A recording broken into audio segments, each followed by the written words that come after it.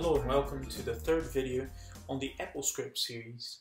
On the last video we learned how to display a dialog on AppleScript. On this video we're going to learn about variables. Now first of all, variables are what you see in maths, for example. So in algebra, when you had x is equal to 5, you could just use that in your equations. So let's say in another equation you had 2 plus x, the result will be 7. Now the thing with variables is that they are variable. So when we say variable, it means they can change. It's unlike a number. When you say 5, that can always be, it can only be equal to 5. 5 will always be 5. But x can be 5, it can be 6, it can be 7, it can be whatever. The values can change along the way. That's why it's called a variable, because it has a variable value. Now in programming that is used a lot. You will see this whenever you're scripting or programming pretty much any language that is always used, and you probably use it every single time you're programming. So let's just get started on AppleScript to do this. Again, like I said, on AppleScript everything is really simple and you kind of tend to use English for everything. So let's just say, to do a variable, let's call it var. So we just go set var to, and we put whatever we want for it. So here, I haven't explained this to you yet. When we put double quotes, what this means is that we're creating a string. A string is a string of text. What that means is it's basically words or sentences. This is unlike just a word in programming. Whenever you want to have a sentence or a word that you actually want to spell out to the person, instead of actually making it a part of your code, you put it in quotes. So basically that is what the program is saying. Where you have just simple words like this is actually part of your code, and this will actually be run by the computer. So whenever you want something not to be run, you put it in quotes and it becomes a string of text, which is something to be displayed to the user. So here we set var to, let's say, hello world. Okay, now to compile, instead of clicking the button, you can just go Command K and that compiles it for you. Now if we were to run this, instead of pressing the button, you can also go Command R. You see down here it says hello world, because that is the value of var. Now if we want to have a bit more use on this, we can just go display dialog. And what we do here is we just say var without the quotes. Now I'll show you why.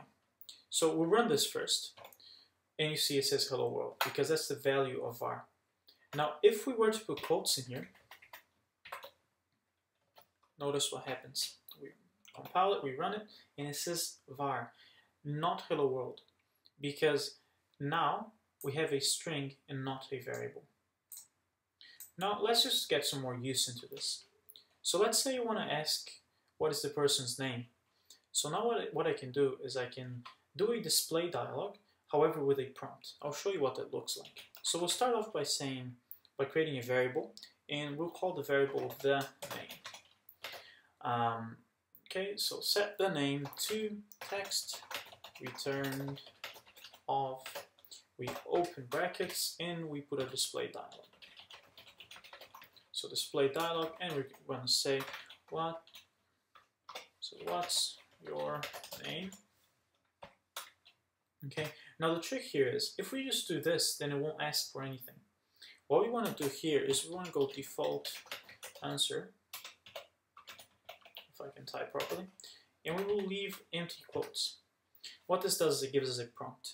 So we'll compile this and we'll run it, and you see now it gives me this question, what's your name, and it gives me space to write my name. So let's just say Andres. And you see down here it gave me the result of Andres. Now let's say I want to display this name. What I do is I go display dialog, the name, compile it and run it. And if I go Andres, it will give me back my name. Now let's make this a little bit more interesting.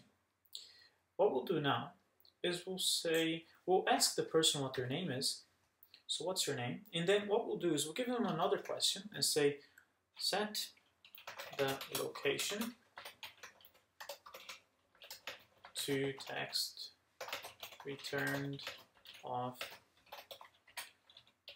display dialog, and then we're just going to say, what's your location? Now what we want to do here is we're going to go default answer. And what we'll do this time is, let's say I'm distributing this app to people that are usually in New Zealand. So what I'm going to say here is, this is something that we don't want them to be typing every single time. So we'll just leave a default answer of New Zealand. So now we'll compile this, and I'll show you a few more things here. Now what we want to do is we want to say, well, we want to give them a bit of a sentence back. So we want to say hello. Okay, so you see now, what I did is hello is not a variable, so I have to put it in quotes to make it a string. But then I want to put a variable after that. So what I do is I use the symbol for and, which is Shift 7 on my keyboard.